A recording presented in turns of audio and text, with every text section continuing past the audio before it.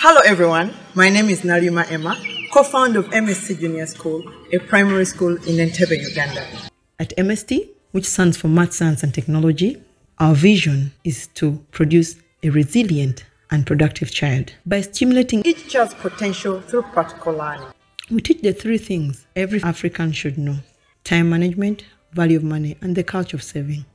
Each child in our school is given a plant or an animal that they get to look after. The proceeds they take to the bank. Our approach is learners go to class for content. From class, they go to the laboratory for experimentation. From the laboratory, they go to the farm to implement what they've studied. From the farm, they go to the kitchen for home economics, or to the bank. They go to the art room for representation or creativity. They go to the ICT center for research. The cycle continues.